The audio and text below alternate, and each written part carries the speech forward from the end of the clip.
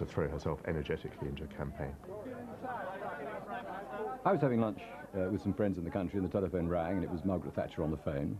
And she was very brisk in her normal style. She just simply said, "Hello, Simon, he's pure gold." And I kind of startled at this, and I thought, you know, partly who and what. He's pure gold, pure gold. But Mrs. Thatcher's interventions were not always welcome. During a farewell visit to Conservative Central Office, she said that whilst she might be leaving John Major at the controls, she would still be a very good back-seat driver. I was very alarmed. I was very alarmed because I could see immediately that it was going to cause damage. If I agreed with her policies, I would be seen simply, as the Labour Party put it, as the son of Thatcher. Where I disagreed, it would be said that I was wrecking her legacy. And so I saw from the outset that that remark would cast a very long shadow indeed, and it did. It was the first part of the wedge that was to come between us. The press was already on the case.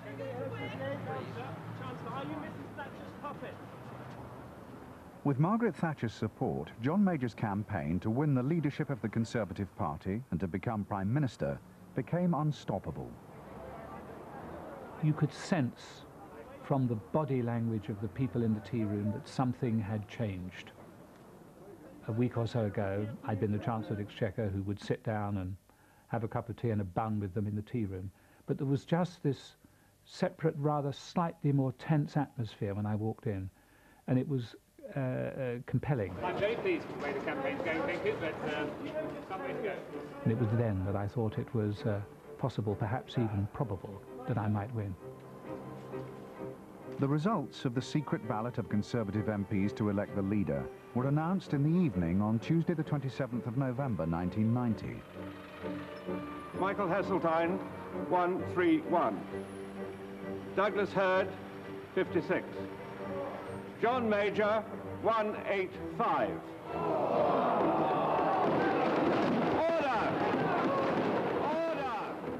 The election could have gone to another round, but Douglas Hurd and Michael Heseltine both conceded defeat immediately. I congratulate John Major. I thank him and Douglas Hurd for an absolute... John Major is the right leader for this task. But he's a jolly good fellow. After only 11 years in the House of Commons and just 3.5 years in Cabinet, John Major became leader of the Conservative Party. I'm very pleased with the result. It was within 4 votes of our estimate. We're very pleased. Thank you very much. Mrs. Thatcher, how did you vote? At the same time, Mrs. Thatcher returned from the House of Commons, where she had voted for John Major, to join the celebrations in Downing Street. We went upstairs to the main stateroom in number 11, where there were maybe 100 people, I suppose, gathered. And I saw one of the most amazing things I've ever seen. When John walked up the stairs and into the room, the entire room shifted from around Margaret to being around John. And it was as though one actually had seen the power shift from one person to another. And there really were only 2 or 3 people left talking to Margaret. It was an extraordinary sight. Mrs. Thatcher was keen to join her successor in front of the cameras outside, but John Major was mindful of her recent comment that she would be a good backseat driver. Margaret said very warmly, "Well, I'll come out with you." And of course that would have absolutely played upon that image. And it would have been a very bad start. I think it would have been bad for her, and it would certainly have been pretty bad for me. And so Norman Lamont, how he did it I don't know, but with great skill, disattached her. And I went out to see people on my own.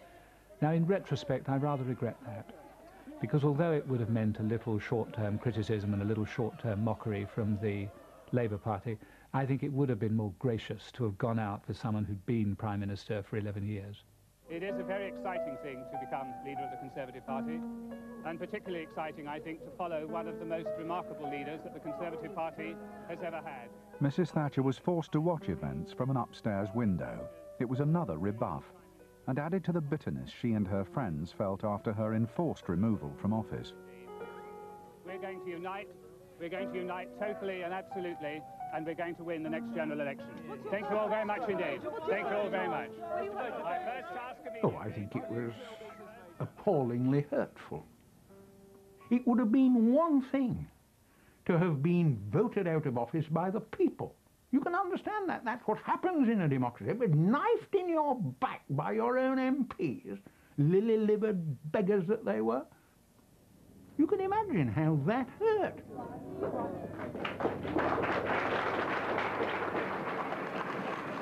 The following morning, the tearful Mrs. Thatcher left number 10 for the last time. Now it's time for a new chapter to open, and I wish John Major all the luck in the world. He'll be splendidly served, and he has the makings of a great Prime Minister, which I'm sure he'll be in very short time. Thank you very much. Goodbye. What she called treachery with a smile on its face, and others dubbed a daylight assassination, left its mark on the Conservative Party for many years to come, and would poison John Major's premiership. I think it made it very difficult for him. A lot of the people who supported him and whose support he needed harbored a sense of guilt in some cases and resentment in others that Margaret Thatcher had been deposed in the very rough way that she was. And there was this background of Queen over the water, which she did nothing to discourage, and which certainly made his life difficult. As Mrs. Thatcher was driven into the wilderness, the machinery of government went into action, with its routine yet ruthless efficiency. John Major left Buckingham Palace, where he was having an audience with the Queen, and returned to number 10 Downing Street as Prime Minister. On the way, he mused about his astonishing rise from a boyhood in Brixton to be leader of his country. After I left the Queen, the car began to drive down the Mall. It's a very short journey from the Mall to number 10. It occurred to me it was a very long journey from Cold Harbour Lane to number 10. And I decided to set out, before I went into number 10, precisely what it was I most passionately cared about. And I scribbled some notes on the back of an envelope. And that was the origin of the statement I then made.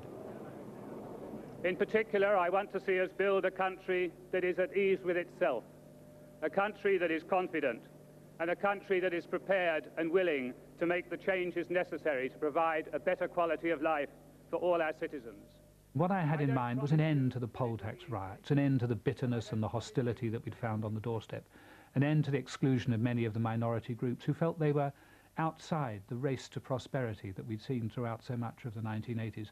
Those were the matters that were in my mind when I spoke outside Downing Street and when I turned to walk through that black door for the first time as Prime Minister.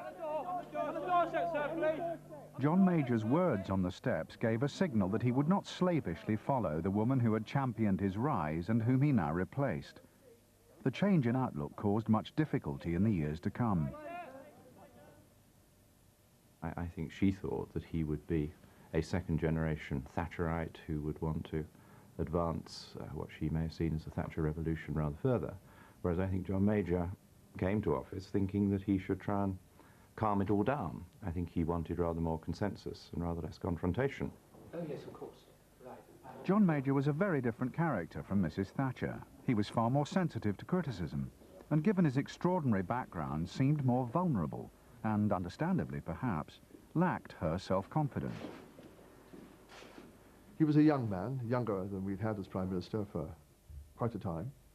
He was a relatively inexperienced man. It was a big step. And I remember him coming in that first morning and saying rather disarmingly, I don't know if I can do this job. I wasn't really expecting it yet. Without the long years of experience of Mrs. Thatcher, John Major was far more reliant on the advice and views of his colleagues in Cabinet. The change in leadership style was immediate. Thus far it seems to go well. Are there any other further comments on community business?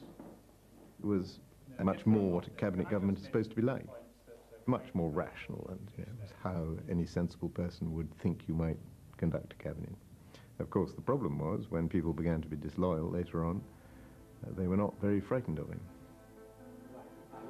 John Major's informal, personal style and easy manner endeared the new Prime Minister to those who worked with him. He always disliked grandiose official functions and state banquets. It was a marked change from the pomp of Mrs. Thatcher's court.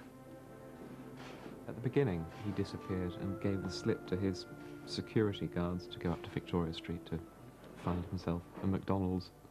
And he always had very simple tastes. Didn't like rich food, didn't like heavy cooking, and was much more likely just to have a takeaway or something simple up in the flat than to want to plough through 5 courses.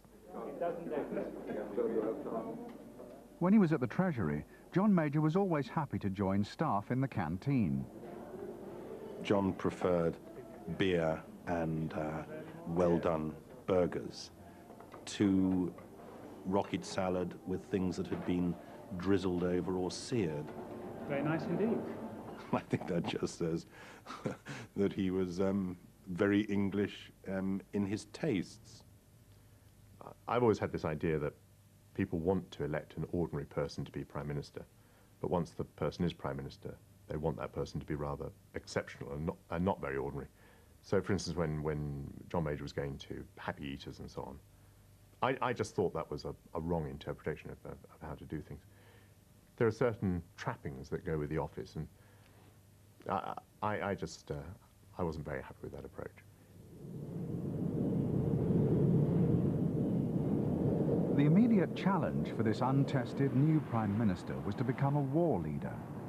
In August 1990, 4 months before John Major had become Premier, Saddam Hussein's Iraqi forces had invaded Kuwait.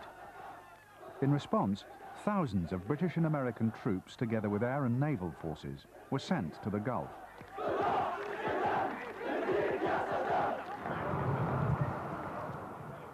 Just 1 week after taking office, John Major flew to a wintry Washington to meet President Bush for talks about the crisis at his Camp David retreat. At first, the Americans had been unnerved by the rapid removal of Mrs. Thatcher, but it soon became apparent that John Major's style was much more in tune with that of George Bush.